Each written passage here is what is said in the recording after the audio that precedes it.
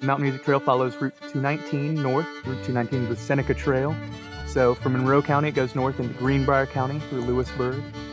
Continues up through the Greenbrier Valley, up into Pocahontas County, through Marlinton, up through some pretty intense mountains there on its way into Randolph County, on up to Elkins, and then finally up into Tucker County and finishing up in Thomas and Davis. Up in Tucker County, the Purple Fiddle is just a blessing to that community. There's always great music, whether it's old time and bluegrass or more contemporary stuff. They mix it up. It's one of a kind.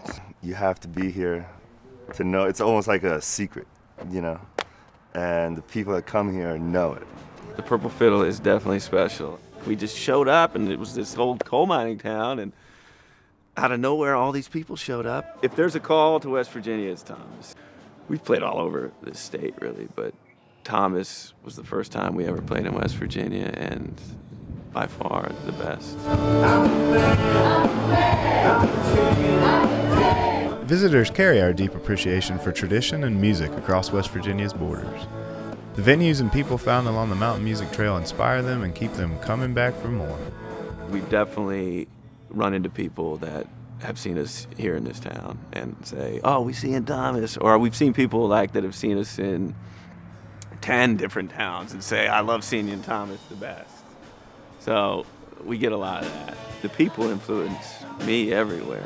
I mean, the fans and ultimately friends is what we have become with a lot of these people. So I feel like the people that are here are living like the life they want to live.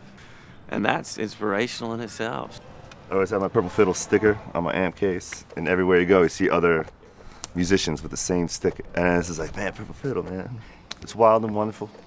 As soon as you cross that line to West Virginia, you feel the vibe. And I love it. Craft beer and live music pair well in Tucker County. Mountain State Brewing Company sold their first beer in 2005, and their West Virginia Born and Brewed beer has been a favorite ever since. Mountain State Brewing is a great spot to take in live music, and the inviting tap room conjures up the warmth no matter the season. Thankfully, these guys didn't stop at brewing beer. Every August, they present the Brew Skies Festival. Brew Skies is a unique, family-friendly celebration of West Virginia's increasingly expanding craft beer movement, paired with a wide range of musical performances from both local and nationally known acts. ArtSpring promotes and cultivates the arts and presents a Memorial Day weekend festival of the arts in the highlands of Tucker County. Visual artists can be found sharing their creations under tents, and local musicians are scattered along the streets, sharing their stories through songs. ArtSpring is it was a project that they formed in Tucker County. The idea being to showcase the arts community there in Tucker County, which had become a pretty strong community, a lot of really talented artists. So on Memorial Day, they hold a party, a big festival, to showcase all the various arts and music. Pickin' in Parsons is a bluegrass festival held on the peaceful banks of the Shavers Fork River. The caliber of talent participating in the pickup jams throughout the campground are as impressive as the talent invited to take the stage throughout the day.